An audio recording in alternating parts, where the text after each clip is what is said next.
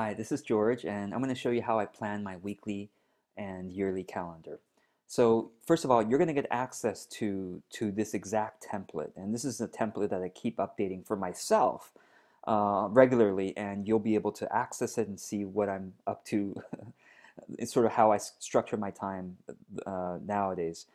So what you're seeing here may look different when you access it. But anyway, here we go. So first of all, this is the category. So these are breaks that I take, every day. These are maintenance type of activities. These are activities regarding my clients. These are activities I do for free, you might say, but of course it benefits audience building. But basically, I serve when I serve for free, and then this is the activity that I do when I do my sort of ongoing marketing and enrollment time, and then sort of flex time. Okay, so these categories, and here's the sort of detail activity. Let me walk you through these real quick. This is my morning breakfast and cleanup time, weekly hours. So this is how I fill it out. And when you come into this template, you should be able to click on File and then click Make a Copy. You won't be able to do some of these other things because I'm an admin, but you should be able to make a copy of it. This assumes, by the way, that you're logged into your own Google Drive. You have a Google Drive account. It's free, by the way, and you log into it, and then you come into this template, you should be able to make a copy. Okay, so when you come in and make a copy, you can totally change, and I would encourage you to change the categories as needed, to change the activities. Obviously, you don't have to copy exactly what I do, although this has been pretty stable now for a while, so it's a pretty, it's a model of a successful solopreneur coaching business. Okay, so what you need to do is to first clarify a couple things. What are your total hours of that you are basically in your working hours, your office? I don't literally work from 7:15 to 7 p.m. 7:15 8. I don't work 12 hours because I have plenty of breaks during the day, as you can see. But I do what I do is I calculate. Well, 7:15 and 7 p.m. Monday through Friday is 11.75 hours per day times Monday through Friday is 58.75. So if you double click this formula, you can see that this formula is basically 58, 58 D21. Oh, actually, it's down here. 58.75 is the sort of 7:50 to 7 a.m. Okay, and then excluding breaks, you don't have to do anything, but you do have to fill this one out. So I'm just going to highlight that one. So you do have to fill that one out. Okay, and then this is a formula, so don't touch that. You should probably fill out these as well. Well, these you should know you should fill out. So 2.5 hours. So basically 2.5 hours each week. So that's half an hour a day. I do morning breakfast and cleanup, and then 1.5 hours every single week. I do my mid-morning walk. So I basically put in these hours so that this becomes zero. So for example, if I had like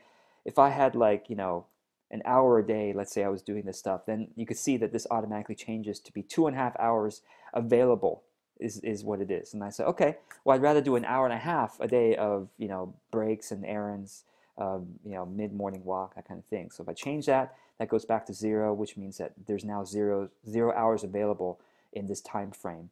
Lunch and nap, 1 hour a day. Morning reviews when I do my, which I can show you. If you move your mouse over this morning review, basically whenever you see this black corner, you can move your mouse over it, and then you can copy and paste this into a different tab to see what I literally do during my morning reviews. As you can see here, morning review. These are the activities I do. Okay, all right. Let's see here. End of day review. Really, the same document will show you what I do end of day. And then let's see here. And then I get coached too. I feel like everybody ideally would have a coach themselves. So as a coach, I follow my own advice, and I have a coach too. Um, oh, and then these days, right? Which day do you do these activities? I do these activities every single day, the ones thus far. The getting coached is flexible. Sometimes we do it different days. And then the client time, I prepare clients and look at their social media about 15 minutes per day, depending on what clients that day. And then one of my one-on-one client calls, 12 and a half hours a week is about the maximum that I do. But if I don't have 12 and a half hours that week, then I will spend the additional time either creating content or doing enrollment, like getting more clients, right? Right now, I happen to be booked solid for another 3 months. So even though I'm booked completely, sometimes I still have extra time. So then I create content because I don't need more clients right now. Post-client call process and break. So after my client, I do a quick checklist on how could I improve next time, that kind of thing.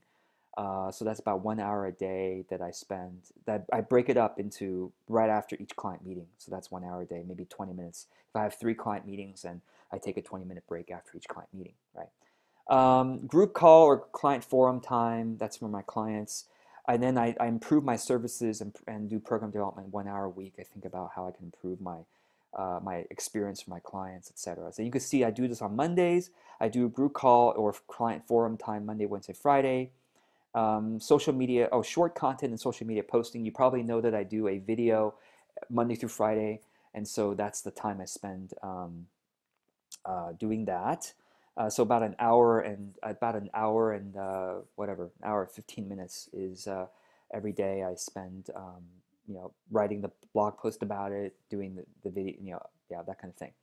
So create and improve free guides and courses. I spend 3 hours a week on that. Free helping is when I respond to people's emails who are not my clients. I do that 1 hour a week on Fridays. Enrollment and marketing habits. I'll talk about it in another. That's another video. Actually, I have a video called Business Habits, so you might want to look at that one. Flex time is really important to have in your week because you can't expect to be fully booked on everything. You need some flexibility in case there's meetings that come up or you want to spend time doing something else, another project that's important. And so this is sort of like an analysis, and these will automatically do this, and you just want to make sure you're adding it up.